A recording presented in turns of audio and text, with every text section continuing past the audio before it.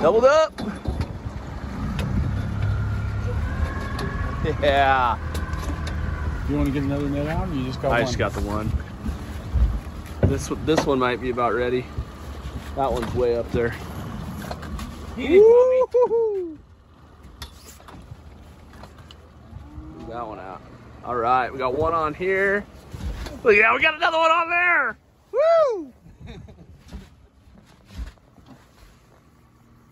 Barry just limited his guys, so he ran back up the river, jumped in with us. Second drift with Redbeard, we doubled up. Oh, that's a good one.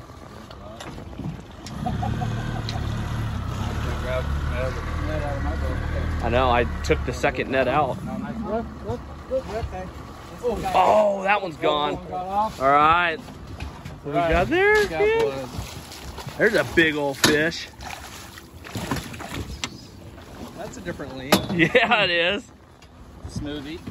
You want to keep it or send it back? That's up to you.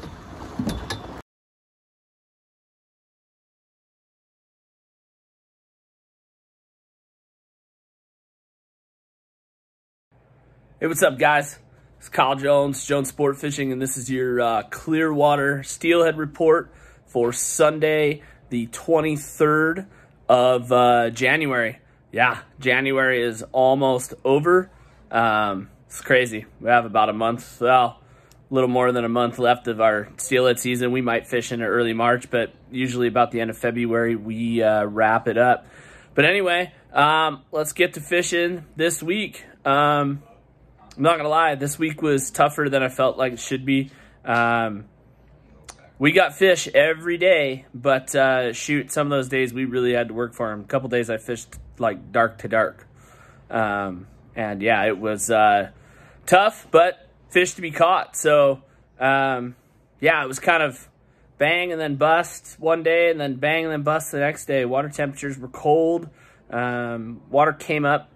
Friday was probably one of the best days of the week. Friday fished pretty darn well for us. Then Barry was out Saturday. Saturday wasn't that great. And then today was pretty good. So you never know. It's steelhead fishing, spotty. It's just kind of, you know, one day you whack them, one day you don't. But yeah, anyway, so you can see hanging out in a hotel room in Kennewick, Washington.